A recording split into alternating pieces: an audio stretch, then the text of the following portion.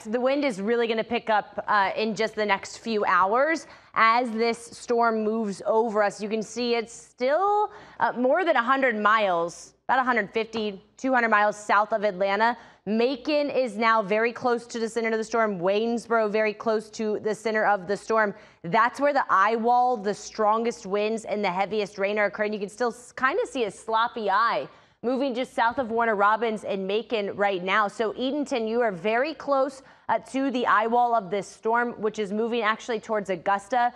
Augusta is going to get absolutely smacked, and this thing is actually going to kind of make a turn more to the northwest through the morning towards us here in Metro Atlanta. The radar map completely lit up, guys. There is just a mess occurring. You see all these green boxes, which is encompassing literally most of North Georgia. Those are all flash flood warnings.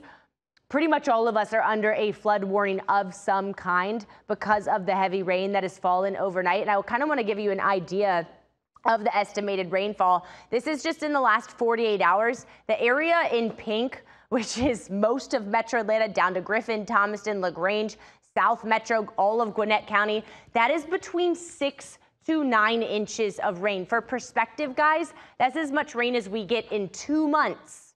2 months that we've gotten in the last 2 days. That's the reason the flash flood threat is such a big deal. That's the reason that we're seeing the creeks and streams rise. And then when we talk about the rainfall rate, this is the rate at which the rain is falling. Some of the inner bands of these tropical rains can drop rainfall rates 2, 4, possibly even 6 inches. See these little areas in pink? I'm seeing a couple of them in Meriwether County.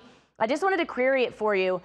This is what's possible through the morning. Okay, we've already gotten 9 inches of rain, but with some of these tropical inner bands start working their way through Metro, we could see rainfall rates from 5 to 6 inches of per hour, and we're going to get about 4 more hours of rain. So it is not out of the question that some areas see an additional ½ foot of rain, and that's the reason our flood threat is so high and our concern for flash flooding is so high.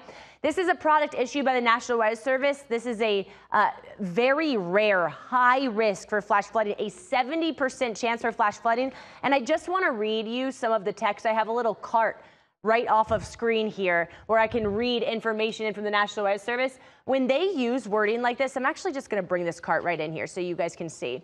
When they say wording like this, it is just incredible, and you really got to take it seriously. And they are talking about Northeast Georgia for the mountains.